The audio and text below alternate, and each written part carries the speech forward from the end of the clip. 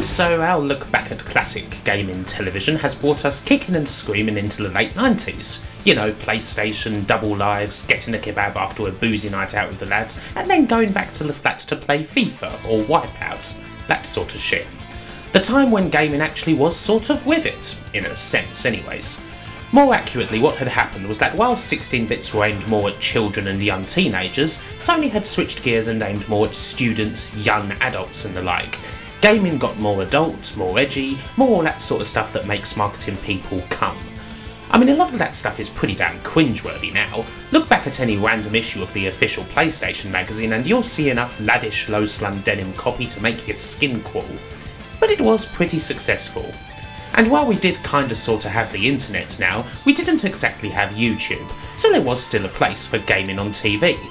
But things had to change. The challenges of Games Master weren't gonna fly anymore. And so Channel 4 would set about commissioning a whole new type of gaming show, aimed at the new PlayStation generation. Why skirt around with double entendres when you can just go straight down Route 1? First off, we're going to look at the rather intriguing Bits, a gaming show that's wholly different from anything else we've seen, and indeed quite different from most of what we are going to see. But when it comes to how games were actually treated on the TV, it was kind of influential. Now, the origins of Bits actually came from another Channel 4 late night review show which started around 1998 or so, an irreverent little thing called Vids, which rounded up all the latest video and DVD releases. The show did spend plenty of time covering the chosen flicks in detail and what have you, but wasn't afraid of adding comedy and the like into the mix, with it even having something of a plot. It was an alternative show. If you think of Channel 4's almighty Spaced as real life, then this is sort of the show that Tim and Daisy would watch happily, the sort of thing that would be described as being very popular with students. Vids was made by Ideal World Productions, headed up by none other than Muriel Gray of the Tube fame, and this same company would go on to make Bits. In short, they made a version of Vids only with video games. Like Vids, Bits would be part of Channel 4's 4 Later strand, which was home to all sorts of shows that were very popular with students. Ugh, how I loathe that phrase. Let's just say that they shared schedule space with shows like Eurotrash and Move On. There was a slight bit of bet hedging. Bits also had a morning edition, which would be the same show only with all the swear words and that taken out. Back in 1999 though, you couldn't put on a show unless there was something wholly different and edgy about it, and such was the case with Bits, in a way. Now, bad influence aside, all the shows we've seen so far have a very blokey air. They're largely for boys, and boys are largely in front of the camera. No criticism or anything, that's just the way that they were made, and who they were marketed towards.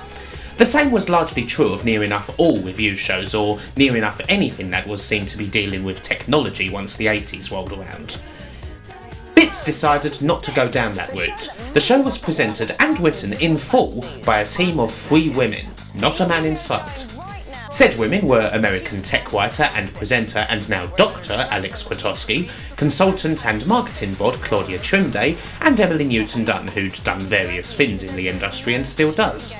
Claudia would leave after the first series and would be replaced by TV presenter, cult actress, horror and games lover Emily Bouff. They were described in some press circles as the Charlie's Angels of video games, but there's not really all that much of a gimmick behind it, at least first off, aside from literally it's 3 women hosting a games show. So with that in mind, we move to the show itself. There's no big studio or anything like that this time. Most of the action in Bits takes place in a flat, so you get the impression that they're all flatmates or whatever. You know, just like you. There's the odd outdoor setting here and there and plenty of screwing around with the format, but generally this is it. If Games Master had £10,000 per episode when it first started out, I'm not sure if this even had £1,000 per episode. Cheap though it may be, it does some nice things with the limitations that it has, and some of the little skits and settings are genuinely funny. I wouldn't go so far as to compare it in quality to the almighty Adam and Joe show, but it's of the same ilk. With no challenges and the like, you get a good bunch of reviews, at least 3 in-depth ones in every show, plus a little roundup. In the first series, these reviews are, as it goes, very good indeed. Of the three, Aleks is probably my favourite. She always seems to be the most informative one to listen to, whilst still being entertaining, even when covering something as typically uninteresting as Evil Zone. Still, there's nout one with any of them, and when Bouff replaced Claudia in Series 2, she fit right in, generally coming across as the most energetic of the three. The skits for the reviews can be, well, kind of intriguing. I don't think Games Master would have ever done a review of Hitman Codename 47 where Emily casually tells you about the game while dissolving a recently dead body in a bath, let's just say that. As the show went on, the skits got ever more creative and in your face, but I don't know, the reviews themselves kind of flagged a little. Watching some of the episodes from the 4th series, it feels a bit like there's not much opinion about the game, almost as if they're flat out reading from press releases. Too many exclusives that would be out months from now, not enough games that were actually in the shops.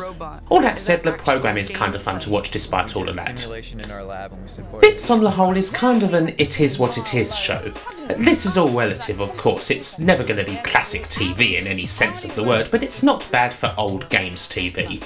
The nostalgia portion of the show isn't quite as strong as Games Master. I mean, it depends on how much of an appetite you have for Dutch angles, early noughties student decor, and a time when presenters would openly use the fuck word in a review programme. The burly blokes beat the shit out of each other. Suffer from the big car, small dick syndrome. Blair Witch Rustin Pa is out to buy now. I can see your butt. This wascally bastard will push Alice into the oncoming headlights of harm and then bugger off down his hole. And it can be quite in your face too. It's fair to say that Bits didn't exactly treat its intended audience with respect, although this can be said for near enough any late 90s, early noughties alternative programme. In the ever-evolving sub-dom relationship between viewer and television set, Bits and other shows like it were most certainly dom, playing up the nerd angle no end. It's not a bad watch on the whole, but it perhaps just lacks a little something to make it special.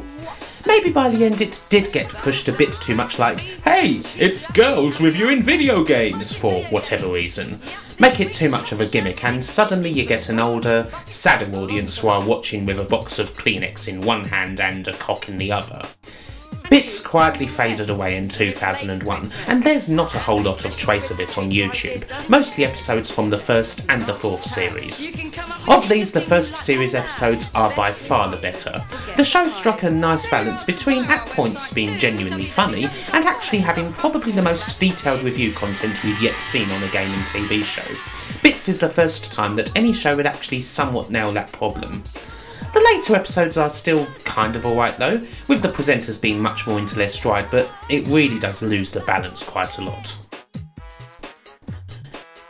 Next up we have a rather short-lived show that's somewhat related to Bits called Fun Bandits. This would be Channel 4's replacement for said show, coming out not too long after. Question is, which of the three Bits folks do you pick to host it? Bouff would perhaps be the obvious choice if you were looking for high energy and the like. Emily could have been an outsider as a not too bad all-rounder, but in the end the job went to Aleks, the more serious one of the three with the white girl persona and general touch of wickedness. Aleks Kwiatkowski would host the show with... oh boy. If you want a host that has an aura of early noughties crap TV nostalgia, well, I present to you a certain Mr. Iain Lee. Now, it should be said immediately that nowadays Iain Lee is a thoroughly solid chap. He does odd jobs here and there, he writes a fine monthly column for Retro Gamer, and his love of games is unquestionable. In many respects, he's quite a lot like Dominic Diamond. At the time though, his reputation was somewhat less sound. Iain Lee first came to note on Channel 4's 11 o'clock show in 1998, a satirical late-night show that could best be described as, well, edgy. A style of show that Channel 4 had cultivated since the days of The Word and the like, with young men going from near the knuckle to shaving it off with a chainsaw. We're talking make jokes about Jill Dando's death 3 days after she was killed sort of thing. In retrospect, the show was quite important, launching the careers of several people who'd go on to be quite successful in the 2000s, in particular Ricky Gervais and Sacha Baron Cohen, whose Ali G persona was popularised on the show. At the time, the show was very much Marmite, loved by its audience but hated, and I really do mean hated, by everyone else. It was certainly, as we say, edgy, because that's basically the only word that would describe the programme at the time, with a whole shit ton of controversial jokes and the like, just that a lot of the time they weren't actually all that funny. Iain Lee was the main host of the show throughout its run, and it seemed like Channel 4 were pushing him a bit at the time. They'd always been searching for a new Chris Evans, and at one point it seemed like Iain Lee was going to get the nod, appearing in a fair bit of stuff around the start of the new millennium. With all that said, a move into games TV seems like an odd step for someone who could well have been Channel 4's new darling. A late night special interest show like Bandits wouldn't exactly do much to further your career now, would it? But then Iain Lee had previous. He hosted a one-off documentary for Channel 4 called Fun Candy in 2000, where he interviewed some of gaming's pioneers, took them on and lauded his victories over them. It was a mixed bag, but kind of okay watching.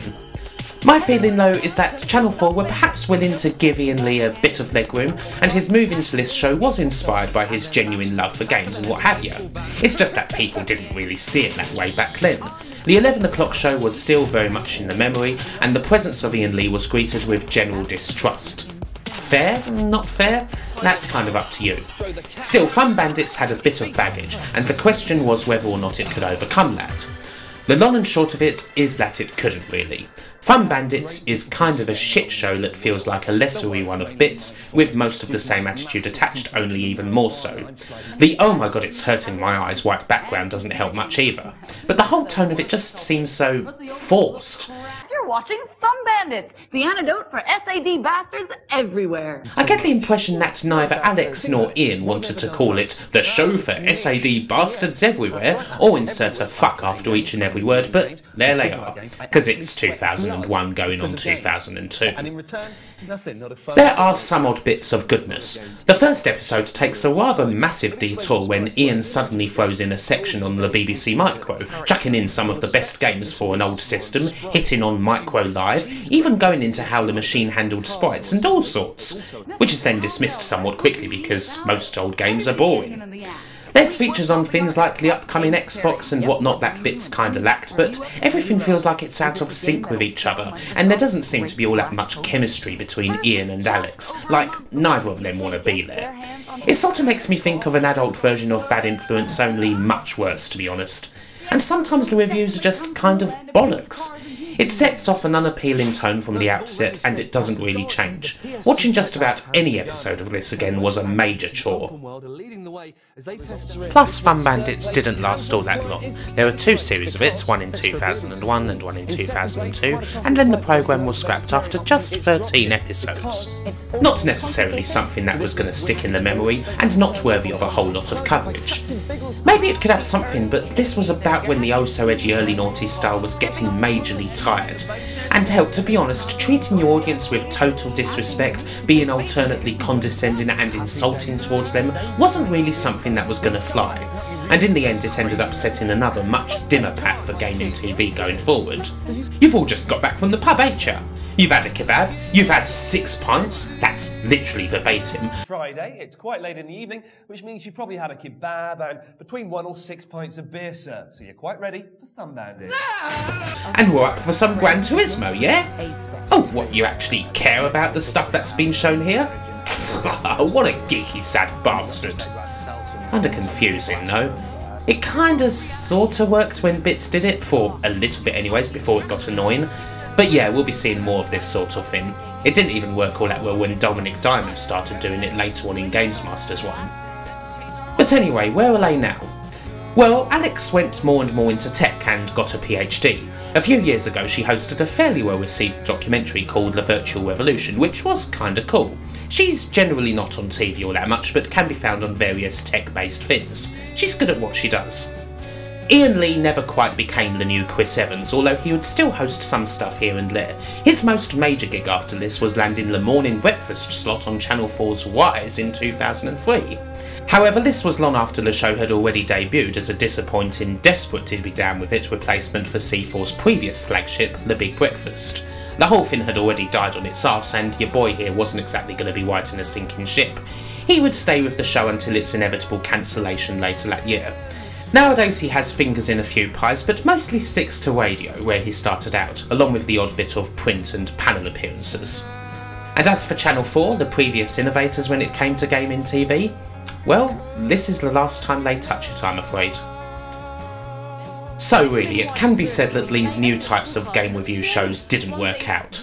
Fun Bandits came off a lot worse than Bits, that's for sure, but both of them kind of fell down. Why was that? And why did they take that rather sneery, aggressive towards their fanbase tone that they did? To answer that, we have to look a little at the history of review programmes in general. It stinks! Now, before the late 90s or so, review programmes mostly took the tone of something like, I don't know, the film series with Barry Norman. Relaxed, thoroughly non-confrontational, informative, and quite deferent towards their subject matter. For a much better example, naturally you'd go over the pond and look at Siskel and Ebert at the movies, which crackled thanks to the pair's wit, debate and friendly rivalry. When they disagreed with each other, it made for highly compelling television.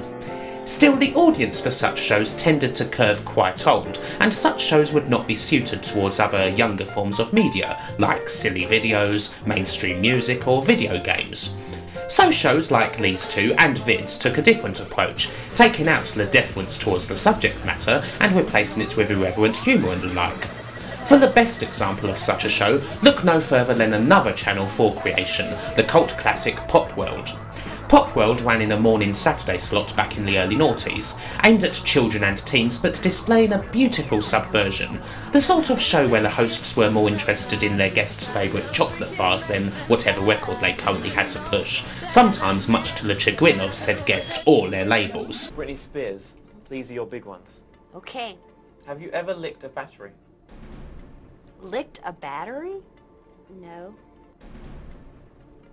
It was a wonderful show, and it helped make a bona fide comedy star out of one of its hosts, Simon Amstell. And it worked because it felt so very much outside of the media it covered. Indeed, it felt like a show that the music industry would prefer didn't exist at all. And so Bits and Fun Bandits tried to take a somewhat similar approach. The trouble was, well, the video game industry doesn't have much in the way of stars, does it? Something like Pop World or Charlie Brooker's Screen Wipe has absolutely no end of tangible people that it can target who are going to take the whole shebang too seriously, who are a bit too up themselves, or who are just ripe for jibes and jokes in general. The games industry doesn't. It's so much more faceless. I mean, how many times could you take the piss out of, I don't know, Peter Molyneux? Is there even anything to take the piss out of when it comes to Shigeru Miyamoto? Those are two of the absolute most famous people in gaming, and they're still not exactly well known outside of the gaming world. I mean, more people would probably recognise Brian Bello from Big Brother than they would Hideo Kojima.